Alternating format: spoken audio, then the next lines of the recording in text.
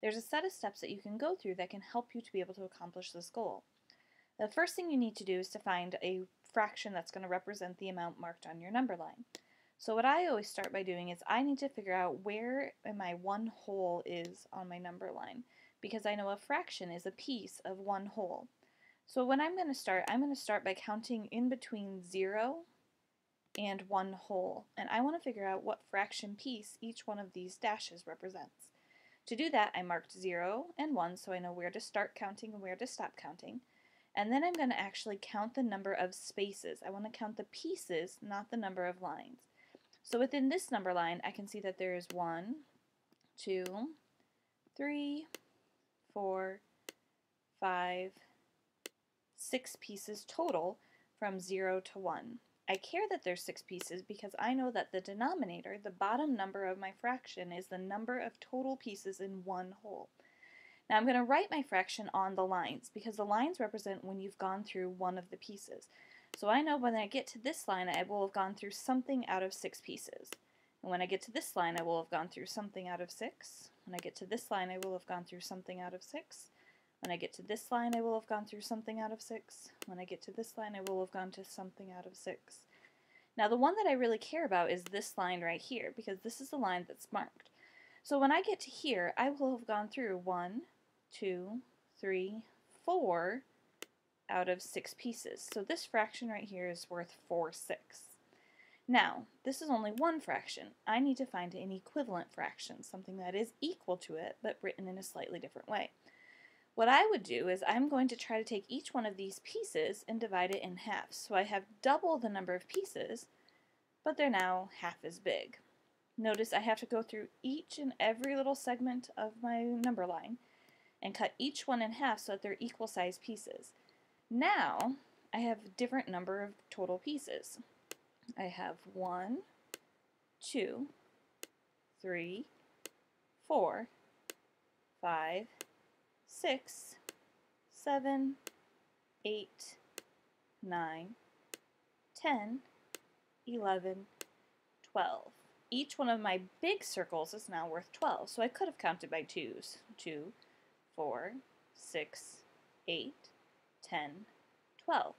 Again, the reason that I care is because my denominator, my bottom number, tells me what is the total number of pieces within that one whole from 0 to 1.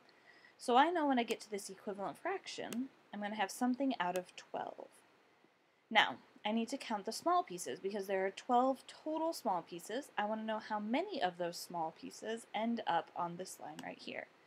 So I have 1, 2, 3, 4, 5, 6, 7, 8 out of 12. So by the time I get to this line, I've either gone through 4 out of 6 big pieces or 8 out of 12 small pieces, and I know that they are equivalent. Let's have you try one. Do you remember the first step?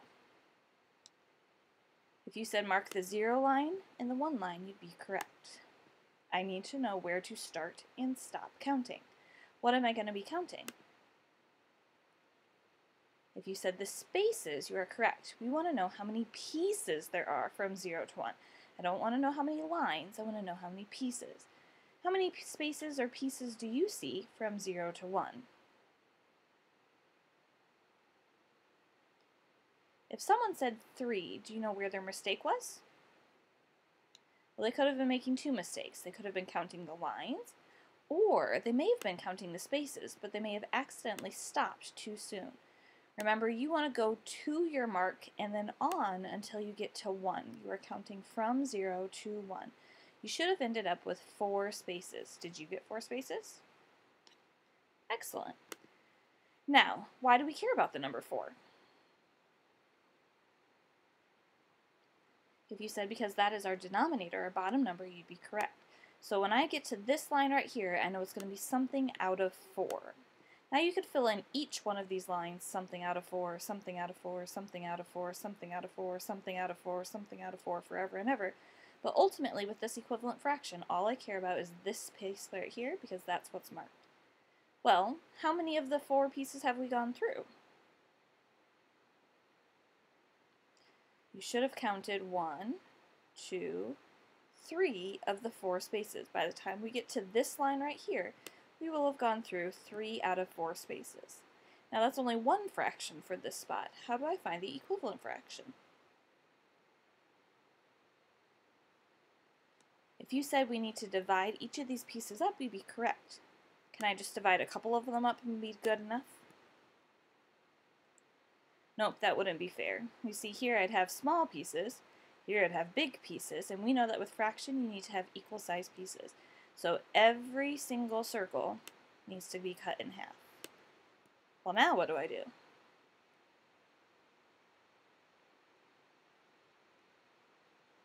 If you said that we need to count the number of little spaces, you'd be correct. We're trying to figure out a new denominator, and so we have more pieces, but they're smaller now.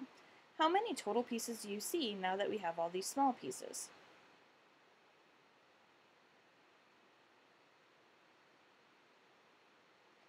If you counted, you should have seen that there's 1, 2, 3, 4, 5, 6, 7, 8.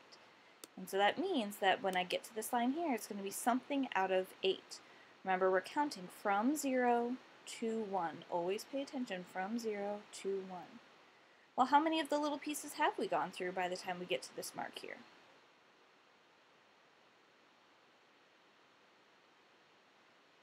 You should have come up with the number 6. How did I get the number 6?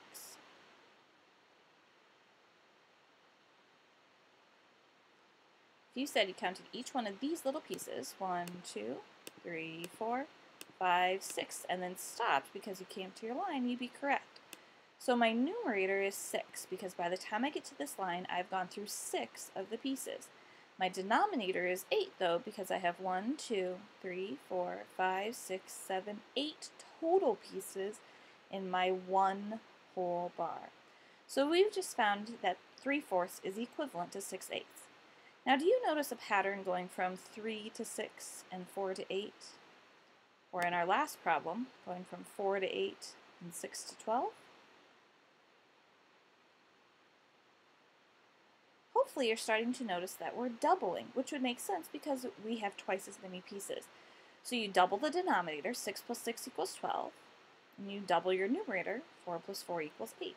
Does that work for this problem too? Of course it does. We started with our denominator, 4 plus 4 equals 8. Then we doubled our numerator, 3 plus 3 equals 6, and we found that pattern.